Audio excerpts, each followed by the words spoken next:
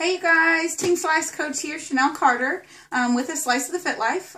Me and my client are heading off to the NPC Kentucky Derby this weekend here in Louisville. And I wanted to talk with you and share with you guys and my followers your backstage survival kit. So this is great for anybody who's looking to make an appearance in their first show and they have no clue what to bring backstage and be ready for. So the first thing I'm going to show you guys is I pack an extra set of linens with towels and washcloths because you never know if the hotel is going to make you sleep on your own sheets because you might get your tan all over their sheets. And they might charge you for the washcloths and the towels. Even though it all washes out, they still might charge competitors or make you sign a waiver. So if you bring your own, just keep it in the car. To be on the safe side, you have it. I also have a big beach towel for backstage, because you might not have a chair to sit in, so you might want to sit on a towel while you're back there. You can't forget your glass slippers and your suit, which I'm going to leave in my bag because I'm not going to showcase it until Saturday. But I always also, if you have a second one, pack your favorite backup suit because you just never know. Flip-flops, because you're not going to want to stand in your heels all day long. So you're definitely going to want these flip-flops. I always pack a silk robe. Tell my girls it's the most comfortable thing to wear backstage. It's not going to get you lines on your tan. It's not going to mess it up. So keep a good silk robe with you. Reading material, obviously. I've got my oxygen magazines ready to go. Because you have a lot of waiting backstage. A lot of sitting, a lot of waiting to go on. The next thing is just a couple of my favorite products that I use for... And we're back. Just a couple of my makeup tips I want to share with you guys.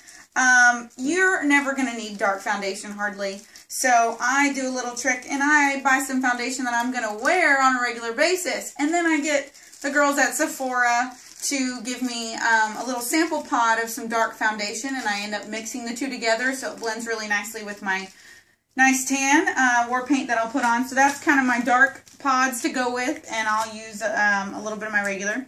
I also absolutely love some high pigment eyeshadow by Kat Von D.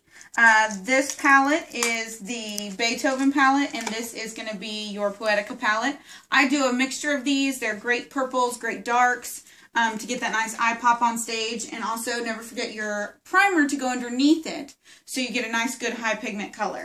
You've got your competition jewelry, all the bling inside a bag. Make sure that stays with you just in case you lose an earring. You have a backup. False eyelashes. I was lucky enough and found these on clearance at Kroger. High pigment lipstick, lip liner. Gotta have your mascara backstage. This is the new Buxom Lash. I absolutely love this. This is by Bare Essentials. It's awesome. And some of my favorites for highlighting the cheeks while you're upstage on the bright lighting. This NARS Orgasm highlighter is going to basically highlight your cheekbones, highlight those areas to make your face look really nice and pretty. And to seal it off, my favorite by Tarte, it's a smooth operator. I take my brush, once I've got my whole face done, take my brush and lightly dust it over top. It kind of sets all your makeup in. It makes it look really good. All day long, I rarely have to reapply my foundation or reapply my powder, so it's awesome.